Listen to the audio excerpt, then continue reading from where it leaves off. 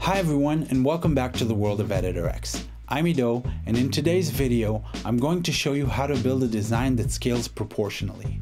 This means that as our browser width changes, the elements are going to keep their proportion and their relative position. If you're new to this channel, please give a thumbs up and don't forget to hit that subscribe button. Now let's get started. Before we get started on the build, I wanted to talk a little bit about sizing and positioning. These are the basics of layouting, and by mastering these concepts, we will be able to build truly responsive designs. Here I have an image in a container inside a section. The first thing we have to understand is the hierarchy. In terms of structure, the image and the container are both direct children of the section. We can observe the relationship between elements in our layers panel. If we take a look in the inspector, we can see that both our image and container widths are set to a pixel value. This means that their width will not change as we resize our browser window. Let's change the widths of the container and the image to be fluid. EditorX will convert the pixel values to percentage.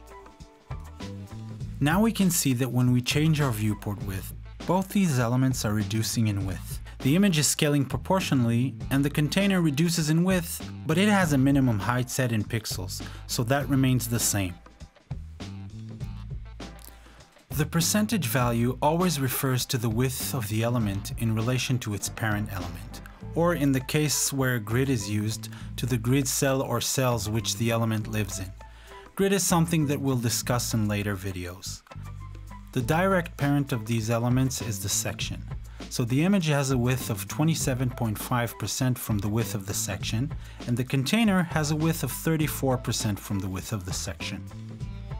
If we now place the image inside the container, we can see that the image size did not change visually, but the percentage value has changed.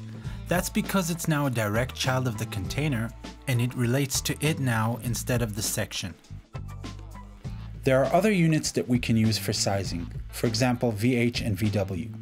These will relate directly to the viewport height or width and not to the parent. We'll also talk about these in a later video. Now that we understand sizing, let's talk about how to position elements. In the inspector, we have this panel for positioning, where we can set docking and margins. I'll drag this image inside my section, and you'll see that as I move the image towards the corners of my section, the docking and the margins change in the inspector panel. This is because by default, when you move an element on the canvas, it auto-docks to the nearest edge. First, let's understand margins. Setting a margin to an element is basically like adding an invisible block of content to its size. Let's demonstrate. The height of this section is set to auto, and the minimum height is set to none. This means that the only thing determining its height is the content inside. In this case, this image, which is 300 pixels in height. If I give the image a top margin and a bottom margin of 100 pixels, it's basically as if I've added 100 pixels top and bottom to the size of it. And as effect, because the section is receiving its height from the content, it's being pushed to be taller.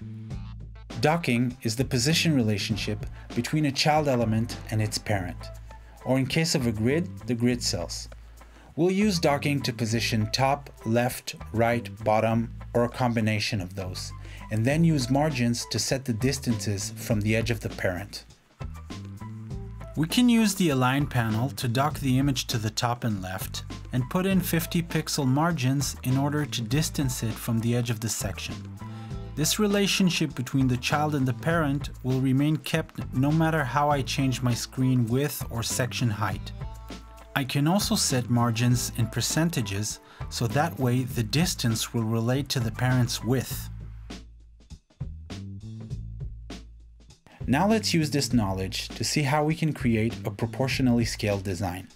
Here I have 3 images placed inside a section. I've set them up in this layout and I'm pretty happy with how it's looking. My viewport width is currently 1680. Let's see what happens when I resize. Massive fail. The elements are all over the place.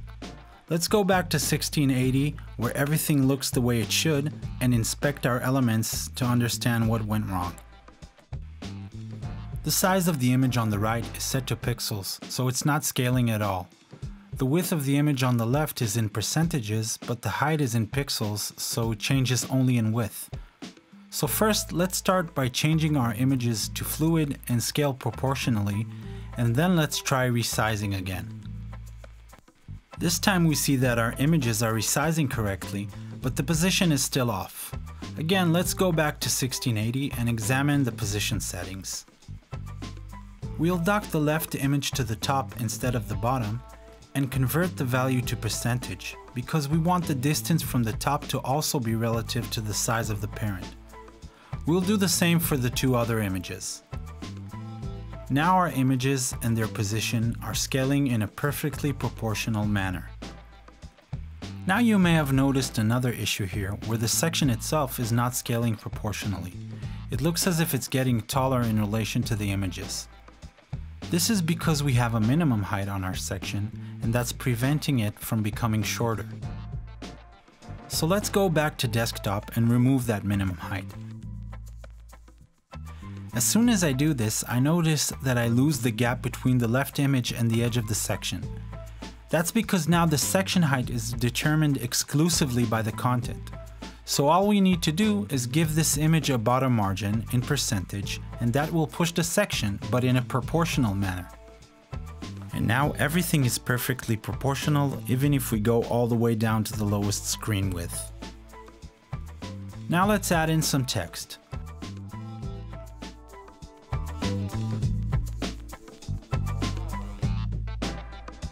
We'll dock each one to the top and side, and we already learned that we need to use percentage values in order for the text to be positioned proportionally. Using a fixed font size won't work here because of course we want everything to scale. So we will use scale text. Now here you might have to play with the values a bit in order to get it perfect. That's because text scales a bit differently than images. For my example, I found that these values work here. By the way, if you want to go in depth into how scale text works, check out my other video in which I cover this subject. I'll also leave a link in the description.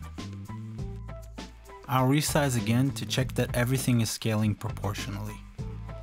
Now when I get to the tablet view, I'll probably want a different design, but I still want it to scale proportionally inside this range. I'll change the height of my section and start rearranging my elements in the layout that I want.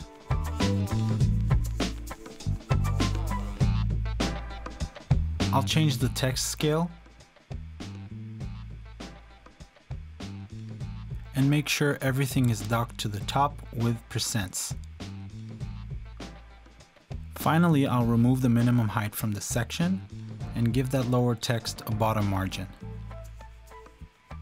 And then resize to check my work.